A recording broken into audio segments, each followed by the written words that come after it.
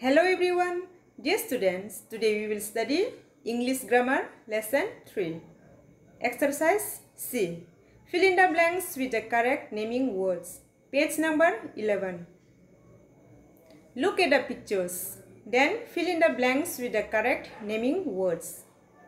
Dear students, in the previous lesson we have studied what are called naming words. It means names of people, animals, places or things are called naming words.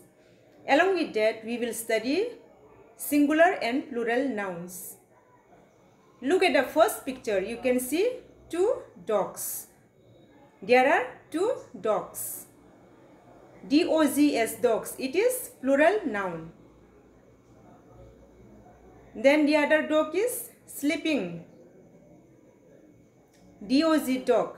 It is singular noun. So you have to write in the blank D-O-G, dog. One dog is sleeping. There are two dogs. One dog is sleeping. Number 2. Joy has one orange. Look at the picture. Joy has one orange. One means singular noun. Rahul has 5 oranges. Look at the picture.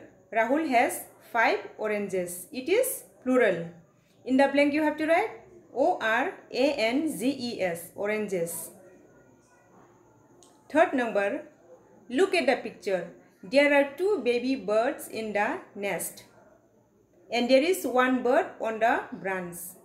In the blank you have to write B-I-R-D, bird. It is singular.